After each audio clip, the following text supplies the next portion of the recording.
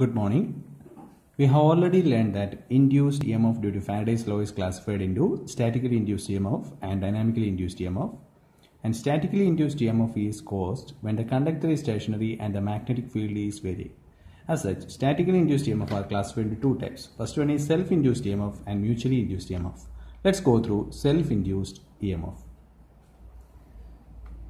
Self-induced EMF is induced in a coil due to change of its own flux. It is induced in a coil. EMF induced in a coil due to change of its own flux. Due to change of its own flux linked with it.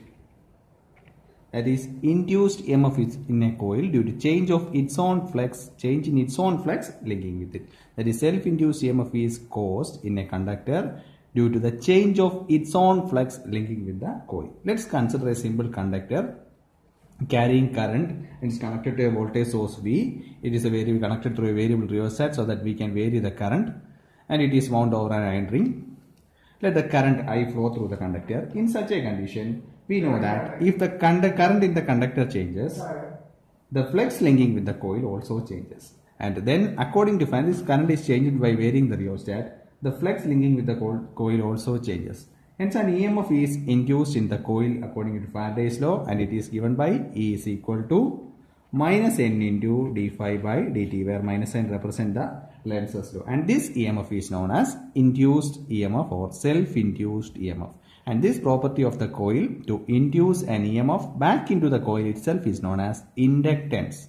And the function of the inductance is to oppose the change in current. It is due to Lenz's law. Here, the EMF is induced in the conductor due to the change in current flowing through the coil. That is, when the current flowing through the conductor changes, the flux linking with the conductor itself changes, and EMF is induced according to Faraday's law. And this induced EMF is Lenz's law.